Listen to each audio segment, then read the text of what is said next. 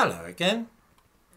Something to which my attention was recently drawn is the fact that many game shows and quizzes on television appear very eager to have black people as contestants.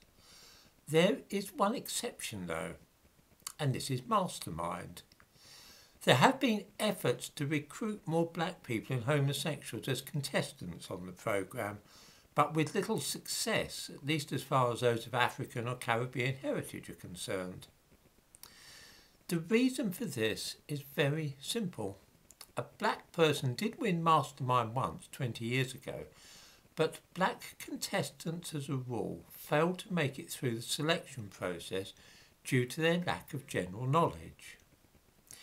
It is easy enough to find black people who have encyclopedic knowledge of a specialist subject, such as some aspect of music or sport, but this is only part of the challenge. They also have to answer questions on general knowledge, and that is where black people are weeded out early in the selection process for contestants to appear on the show. Of course, the BBC have appointed a black host to ensure that at least one black person will be in camera shots during the programme, but as for finding black people with a good store of general knowledge, this has so far defeated them. The reason for this is fairly straightforward. An awful lot of black people born in Britain reject the values and culture of the society in which they live. They wish to celebrate instead the achievements of countries of the Caribbean or Africa, and since these are more often in music or sport than they are science or literature, this is the kind of general knowledge which they pick up. Many deliberately reject the history taught at school because they claim that it is white history and there are not enough black people in it. This is quite a matter of some controversy at the moment, and schools are trying to work more black people into history lessons by the by. This attitude, though, can prove a crippling handicap if somebody wishes to get on academically beyond the level of GCSEs or A-levels. Suppose, for example, you want to study English at Oxford University.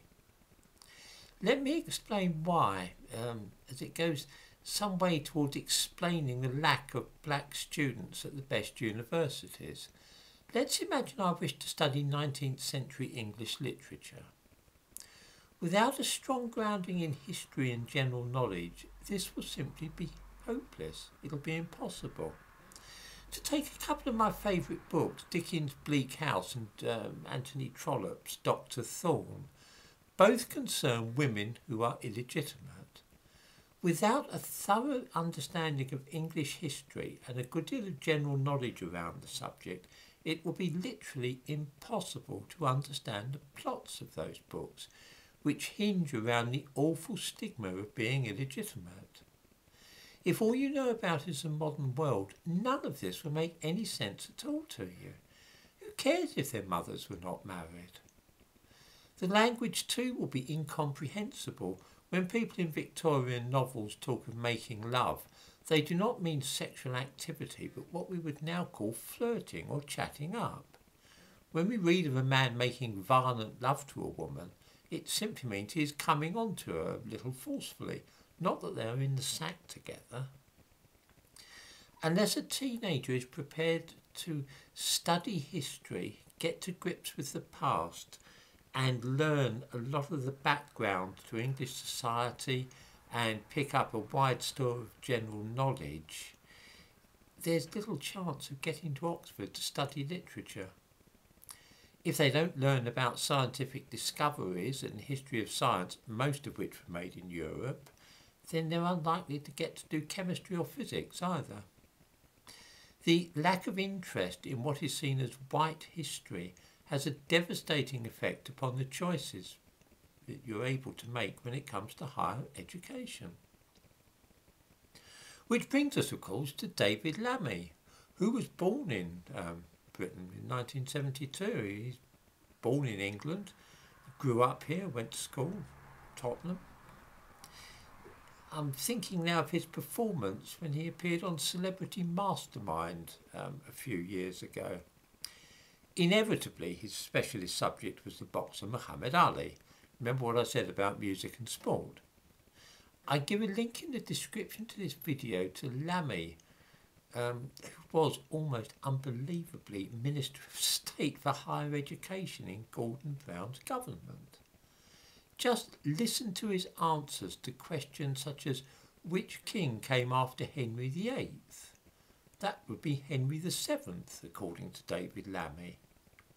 What was the married name of Marie and Pierre, who won the Nobel Prize for their research into radiation? Antoinette. Minister for Higher Education, if you don't mind. It is not lack of intelligence holding black people back, nor is it white racism, but rather a particular attitude which entails rejecting the culture in which they grow up and trying instead to focus upon matters relating to others who share their skin colour.